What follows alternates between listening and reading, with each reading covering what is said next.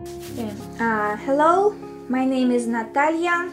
I'm 29 years old, and now I live in the Women's Crisis Center in Volkhov. When I was 7, my parents were sent to prison.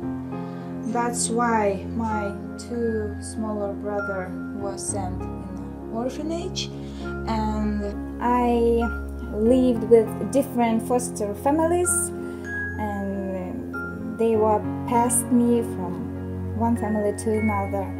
I was too old for one family, I was too difficult for another, and I understand that nobody really loved me, and nobody needs me. So when I was 16, I was kicked out into the streets. Of course, I used drugs because it's normal for the streets, because there is no another way to survive in the streets. When you are under the drugs, you don't feel pain, you don't feel thirsty, and even especially when you know that you don't have future, you don't have chance to change your life, drugs becomes the meaning of life, and it's enough to forget about all the dreams, all the pain. I got pregnant first time when I was 17 years old.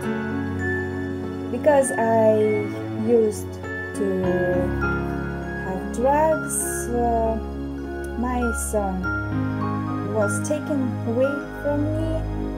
It was 12 years ago, and I have never seen him since.